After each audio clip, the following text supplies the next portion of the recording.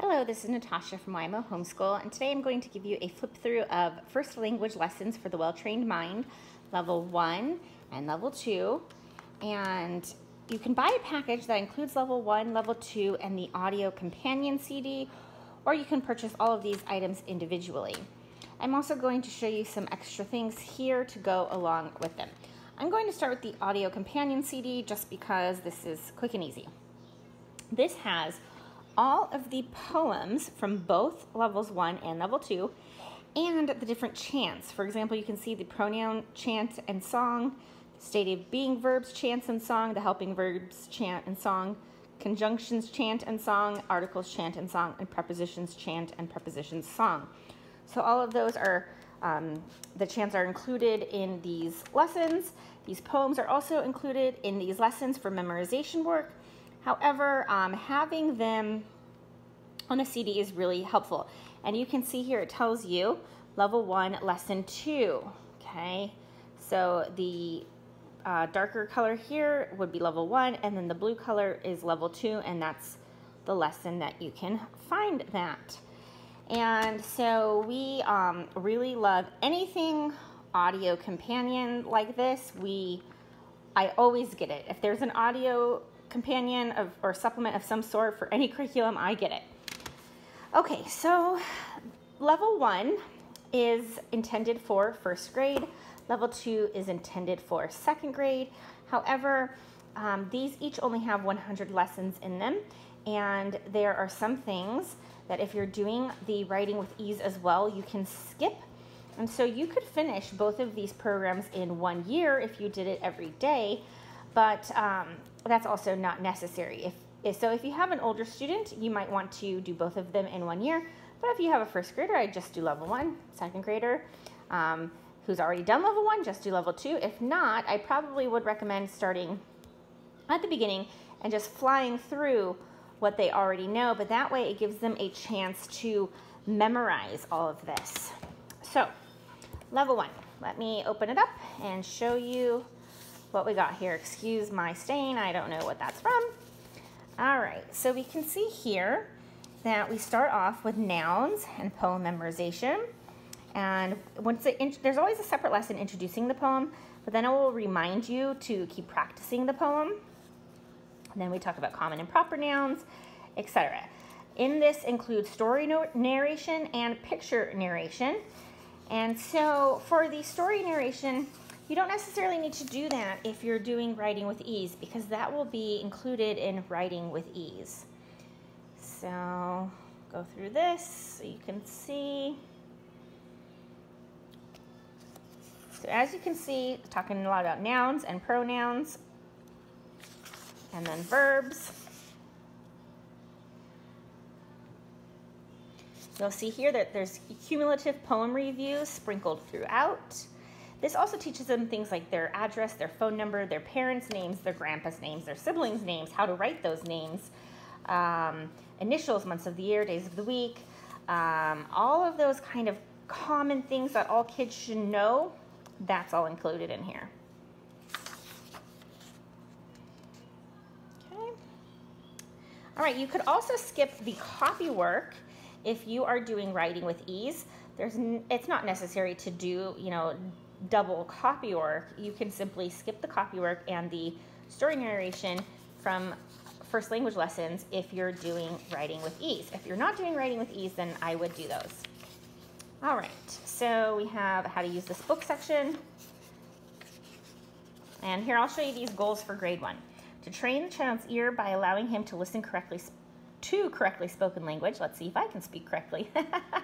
To train the child's here I go again. To train the child's speech by practicing correctly spoken grammar with him.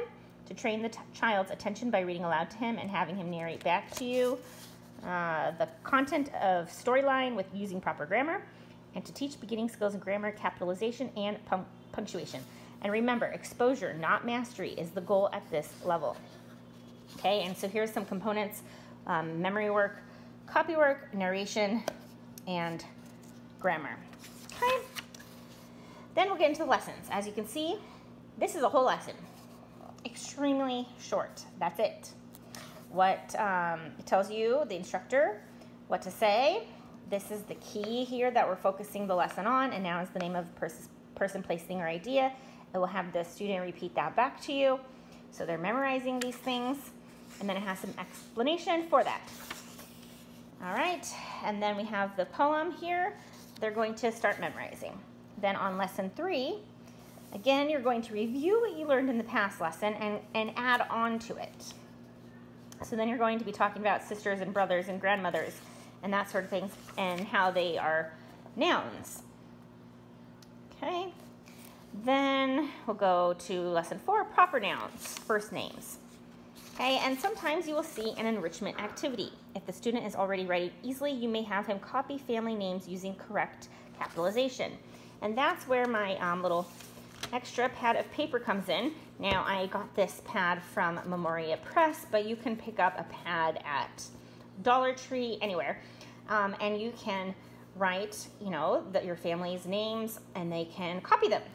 Okay, so there's lots of different things in this program that you'll need a pad for. You'll need some sort of paper for, so keep that in mind.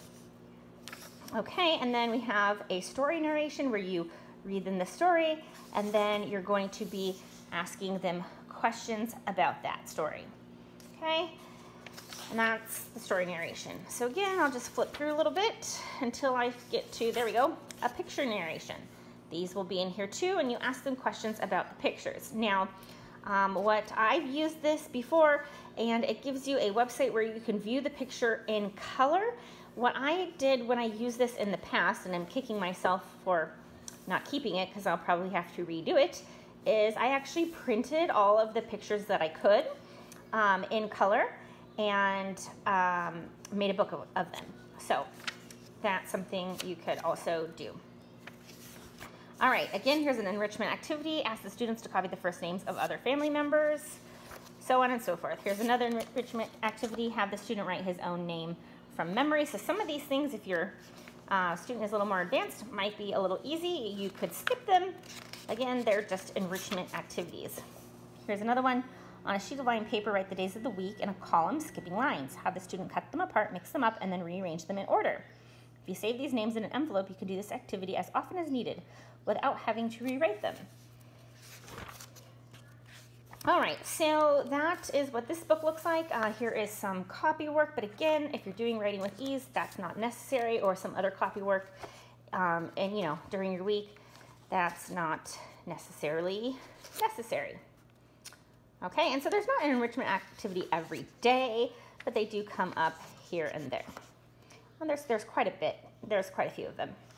Another little tip that I wanted to mention is something else I did in the past when I used this was I actually went through the whole book and I went through the enrichment activities, and I went on worksheetworks.com, and then I created worksheets and combined them with those pictures and had them all bound into a book. And so that's another thing you can do if you want to put a little more work up front.